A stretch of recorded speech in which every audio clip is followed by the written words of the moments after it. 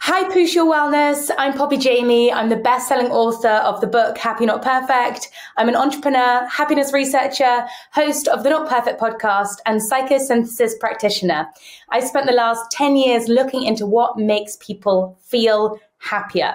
And I've been writing for Poosh since the day this started. So this is a huge honor to be here today to take you guys through my flexible thinking happiness workout.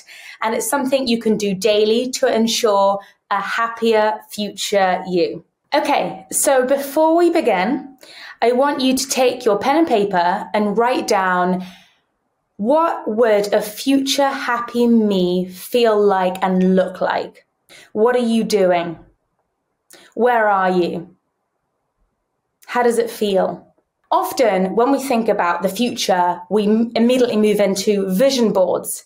But the real secret behind creating our happiest future lies within the power of the present.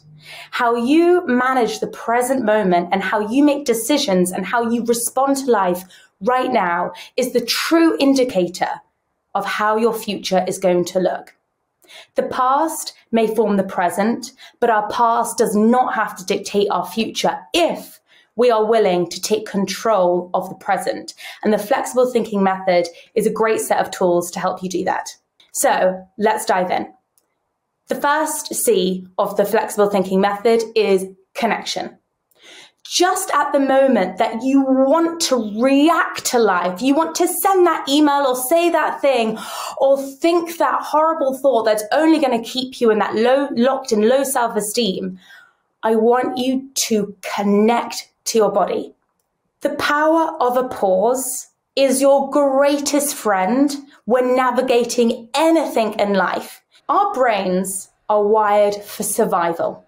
And so that means our instinct wants us to react in any moment. It wants to react with stress. It wants to send that message. It wants to send that email. It wants to send that thing.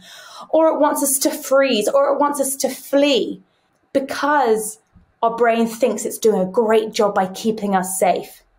But when we're stuck reacting, it means we are stuck in emotion, and then we are stuck in the past. The past has created our present, but it does not need to create our future if we're willing to be flexible. So in any moment where you want to react, please now just think, I'm going to pause and connect. And here's a couple of tips to do that. First of all, I want you to do these micro flexes, which is relax my shoulder and unclench my jaw. And now I invite you to take a big, deep belly breath. So inhaling into the belly, like a pregnant belly. And now exhale. Inhaling into the belly. And now exhale. Continue breathing like that. And I'm going to tell you about a new breath technique you may not know about, because the belly breath, more people are familiar with. I'm now going to invite you to do 2 inhales through your nose, and then exhale through your mouth. So let's do that together. Inhale, inhale, exhale. Inhale, inhale, exhale. Let's do that again. Inhale, inhale, exhale. Continue doing that for me. Inhaling, inhale and exhale, exhaling. And I'm going to tell you about why that's helpful. When we inhale through our nose, we actually create nitric oxide, which is doubly relaxing for our system. And also, you may be familiar with this breath because often we do a similar breath after we've been crying, because it's incredibly calming for the mind and body. And I hope you're feeling the slight shift, because through the breath, we activate the parasympathetic nervous system, what I like to call the chilled radio station, and we start to relax that stress radio station that was playing when we wanted to react. We wanted to react to the threat. Immediately, we are reconnecting with the body. The next tip I want to give you about connecting to yourself is dancing. Now, I like to do this every single morning when I wake up, because it doesn't matter how I've slept. I can often kind of feel a bit groggy, and we can very often bring the stress from yesterday into today because we haven't shaken it off. So I'm going to play some music now, and I'm going to invite you to get up out of your seat, put your hands above your body, and we're going to play a little music. And see, you don't need any skill for this. I'm not a dancer at all. I'm mostly like a chicken at every wedding I go to. But that's fine, because I'm not doing this to look cool. I'm doing this to move my energy and connect to my body.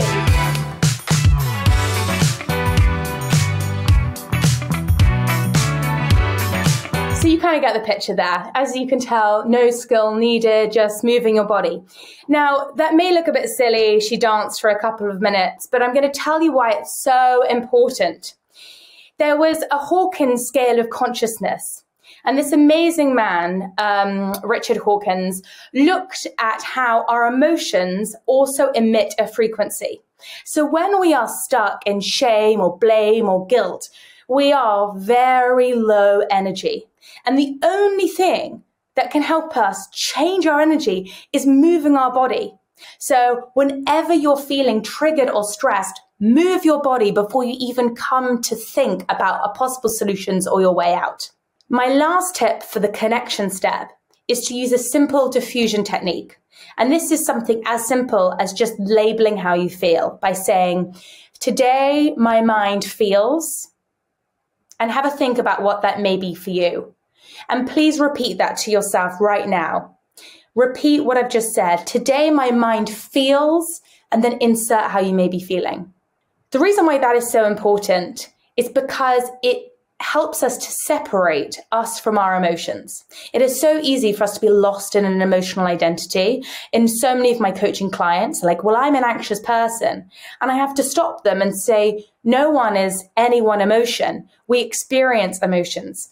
And a study at UCLA found that when we label an emotion, it actually reduces the emotion's impact on the brain. Such simple techniques, such profound impacts. So let's move on to the second step. Curiosity.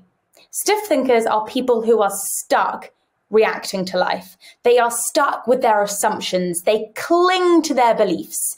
They jump to conclusions and they're not willing to change. And because of the confirmation bias structure of our brain will always look out for the things we think are relevant. So if you believe you are not enough, your brain, if it is not challenged, will always look for all the evidence to confirm that you are also not enough.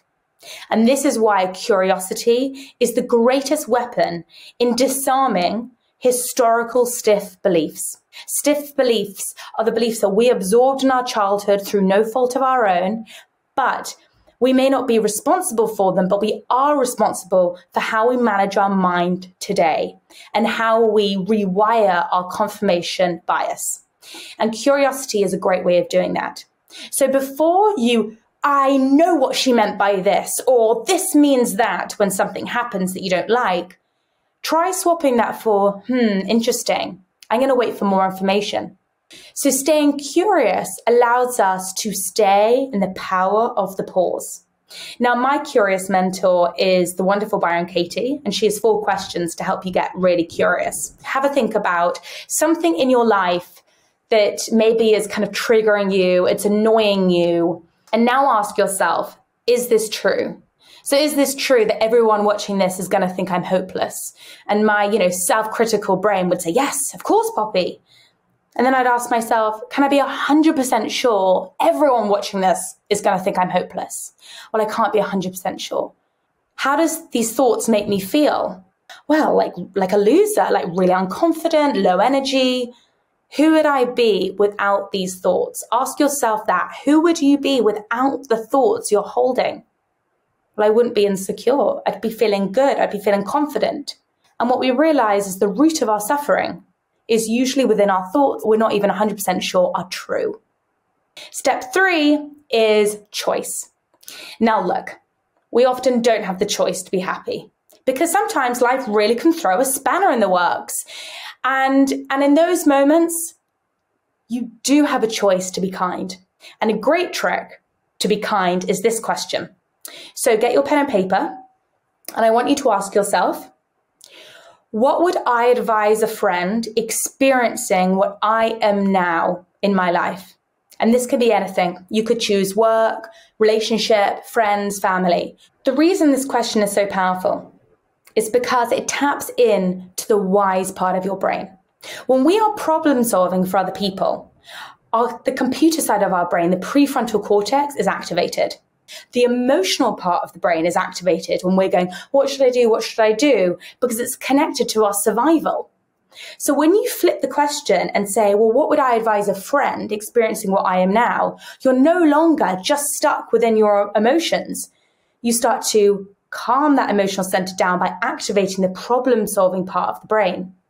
Use your own wisdom to solve your own problems. And it's amazing how little we do that. And it's amazing how much more happiness we can experience when we do.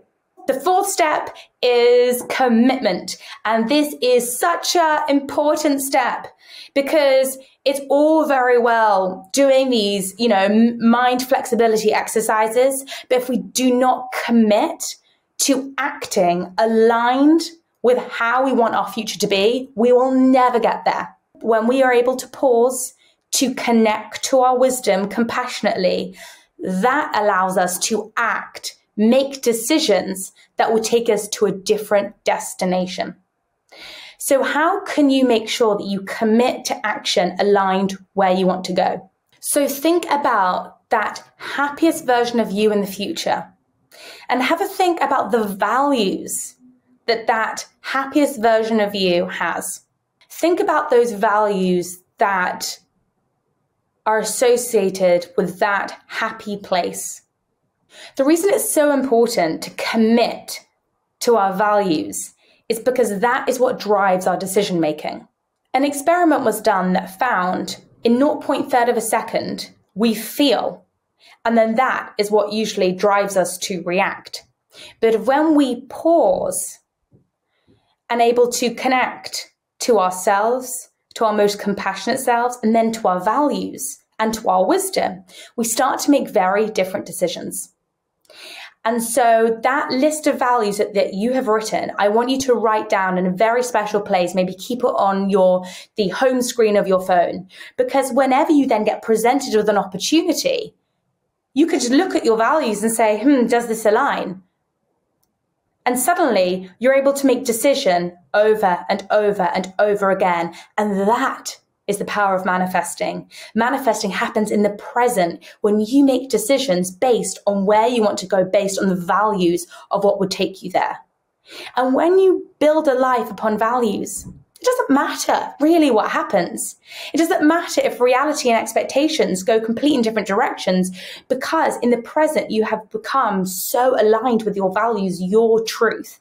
And that is really the core of our happiness, when we feel in alignment. And so lastly, on the flexible thinking method, it's to celebrate every time you pause. When we are trying to create new thinking habits that are going to take us to new places full of so much future happiness, we've got to celebrate ourselves. Because we're like children. The only way we'll remember to do something again is if we give ourselves a massive treat, a massive high five, a massive pat on the back every time we respond to life in the way that we want to. That is enough from me. I really hope you've enjoyed this happiness workout, and I hope you found some value in it. I promise you so much happiness awaits in your future, and it's all possible because you have the power to take control of your present. Thank you so much, and thank you so much, Poosh. I love you all.